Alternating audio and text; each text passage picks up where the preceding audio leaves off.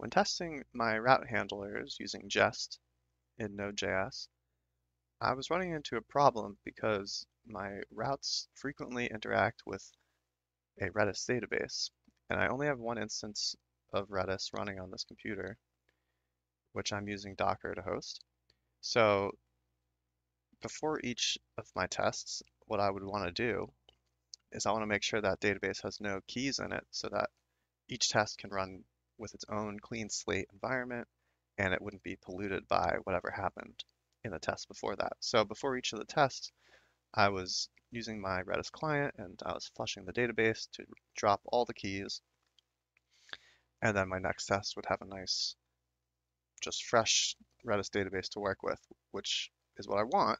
But the problem is that because Jest runs each test file at the same time, it's all concurrently. So this get me handler test is going to be running at the same exact time that the login handler test is running. Then in this login handler test, I also have the before each where my Redis client will flush the database because login handler also wants its tests to have a clean environment. So what could happen is a race condition. And what that would be is that the get me handler, it starts this test, it flushes all the keys from the database. Then it creates a session, which this function adds a user session key to the database. And then it wants to do something with that session. It expects some things to happen. It's going to operate on that data. But before it gets there, right around in here, the login handler starts up one of its tests and it says, okay, it's a new test. I want to flush all the keys in the database. And it deletes the key that was set here in the get me handler test. And that wouldn't happen every time, but it would kind of happen randomly. So I would get inconsistent tests failing because of this. And one solution might be, okay, well, we could just run our tests sequentially, and that's an option in Jest. You can tell it to run the tests one after another, but then you don't get to run your tests fast. So running them at the same time, it helps you go faster. Another solution could be something like how in Postgres, there's different schemas. So schema in this sense means like a kind of a copy of the database or sort of a folder inside of it.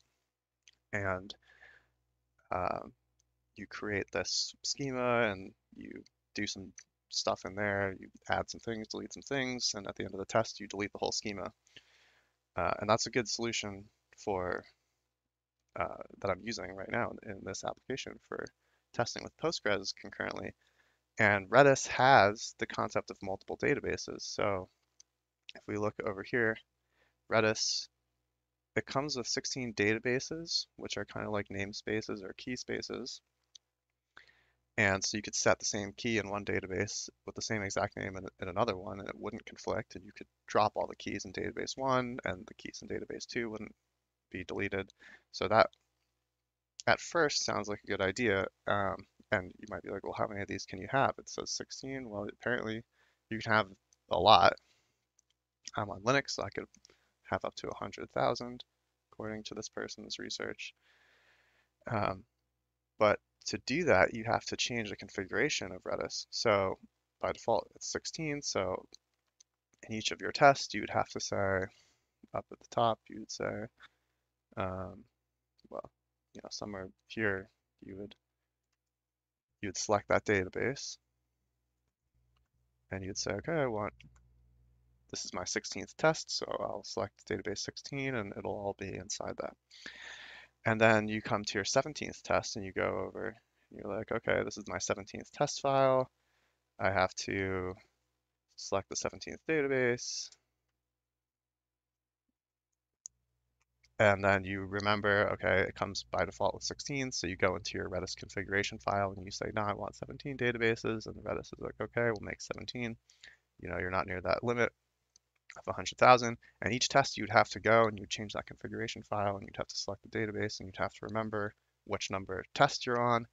Maybe if you have multiple engineers on your project and like multiple people are writing tests, that could get very confusing.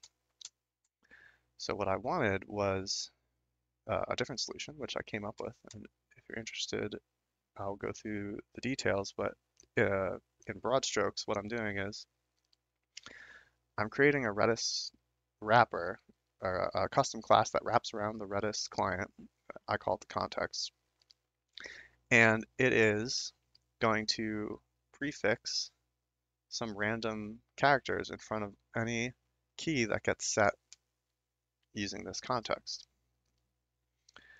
So whenever it gets a key back, also it will use that key prefix that it's storing on itself. And when it deletes a key, it'll use key prefix. And then we have a method for finding all keys with that prefix and removing them. So now before each test, instead of using flushdb, we will use our custom remove all keys method, and this will only remove the keys from the Redis context that is using the prefix characters that are specific to this test file.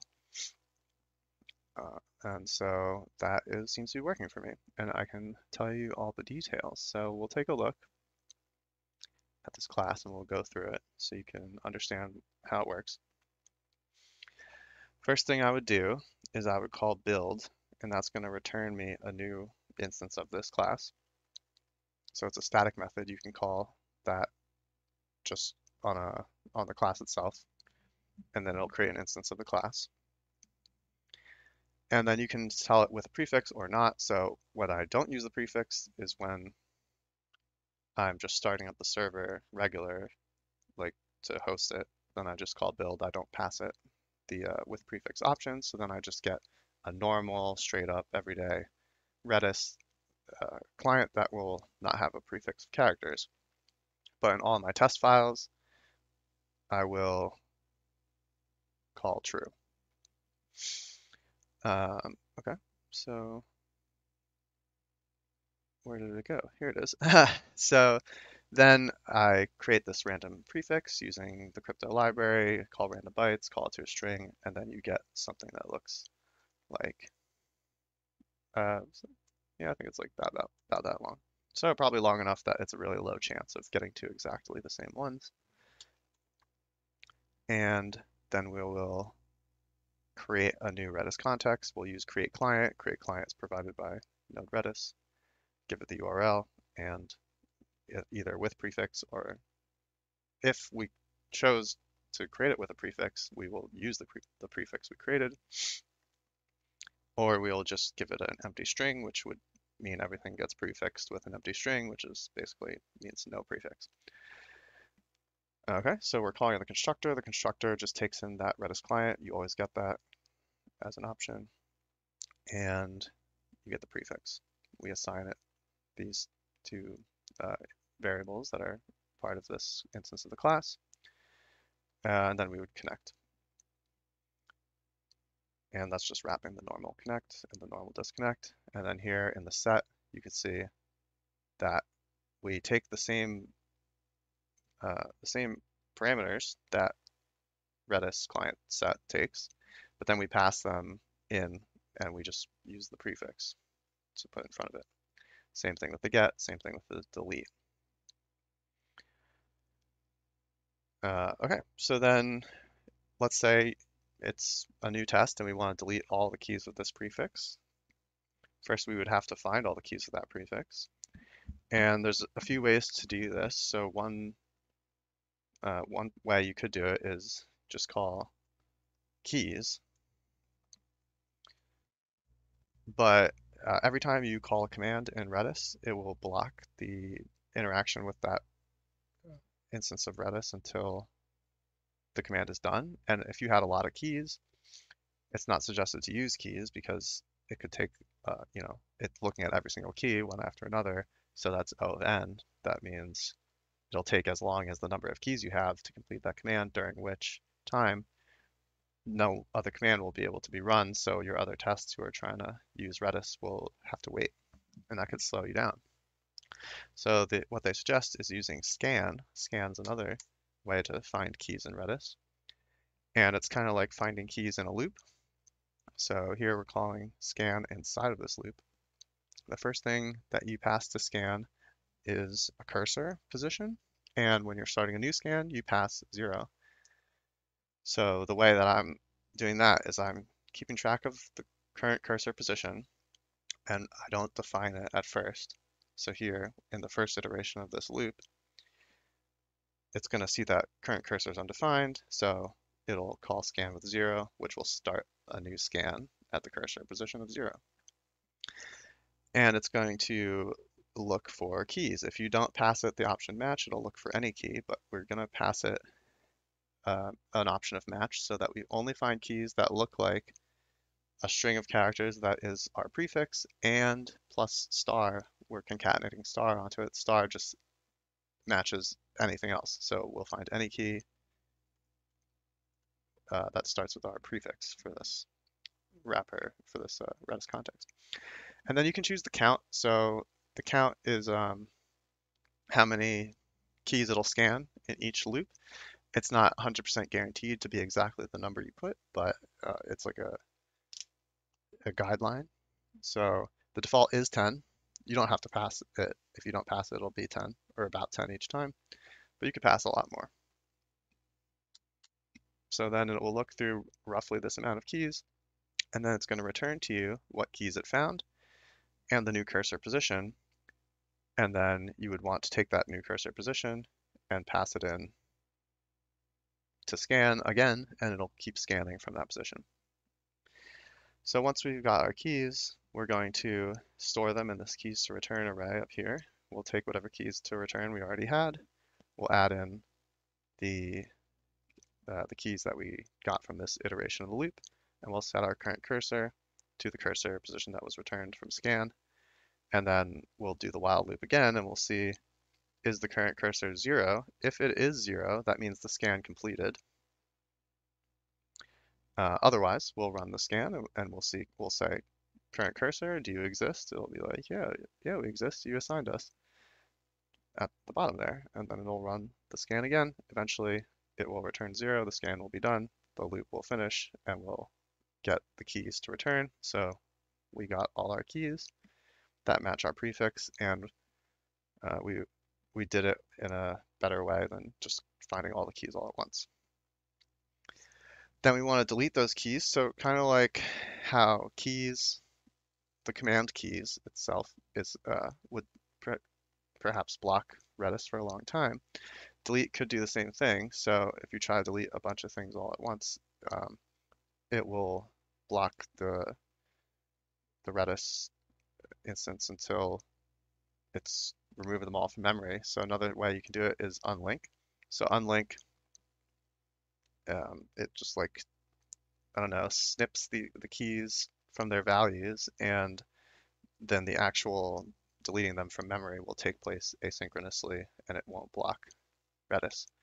So unlink, just we take in a string array, which would be the keys that we pass it, and it will unlink them, and it should be nice. So then what we do in remove all keys is we get our keys to remove, and then we unlink them, and that's it. So here in our tests, we can just say in our context, remove all the keys, and then the next test won't it won't be polluted by any keys from the other tests because those have a different prefix, and it won't be polluted by these previous tests in the same file because we dropped all of those keys with the prefix that this file cares about. So how is it separated though? Like here we see wrapped redis.context, we're assigning it to this instance of the class that we just looked at. And like, where is this thing? Where do we assign that? So if we look at the same file here, actually, where we declare the class, down at the bottom, we're also exporting this wrapped Redis object, and it has a property context that we can assign things to. You need to have it like this with an object with a property because you can't assign something just to, like, even if you export let this, you couldn't assign to an imported variable. So you have to do it with an object with a property and assign that property instead.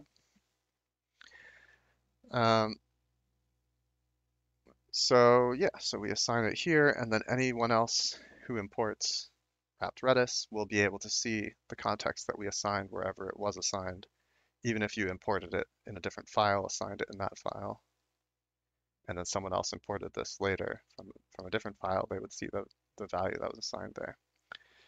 So an example of that would be in the actual app, when we first create our server, we create our Express app, we call listen on the Express app, and then we assign this value here, and we call connect, so we connect it. And then any other code in here, so like if we look at a route here, these are the route handlers, and in the login handler, once we get their password and email and everything and it looks good to us, then we can create their session. And here in creating the session, we create their token, and we want to store their session ID and their user information in the session, so we can call this wrapped Redis context, and that is going to be referencing the same value that was assigned all the way over here in instance. And that is kind of living here in this file where it's originally declared. And these tests, they all have their same, or they all have their different environments. So when we assign wrapped Redis.context here, even though it's talking about the same file that the other test is talking about, they're running this file in a different separate environment. So they all have their own environment to run that code to execute it in. And that's why when we assign this here, it's not going to interfere with assigning it over here. They're going to be two different things. Yeah, so then come over and you start running your tests and you see that it fails for some reason. Oh, because I never saved it after I changed the examples here. So let me save these files here. I had yeah, I still have this in here. And then this, I don't know what is this? Oh, I was messing with the count. Yeah, right. And I was showing you that keys. And I was also showing you what the prefix looked like. Okay, so that should be good. And then here we go. We see tests are passing. Probably too small to read. But yeah, before I would randomly get some tests failing because of the, they were deleting the keys in Redis and from other different tests, even though they're running in parallel or because they're running in parallel. And that was the problem. Now you've seen my solution. Maybe you think it's pretty good. If you think other people could benefit from this, please send them a handwritten letter with the URL to this video, or you could just like the video. And with that being said, I've been Mike Silverman. Goodbye.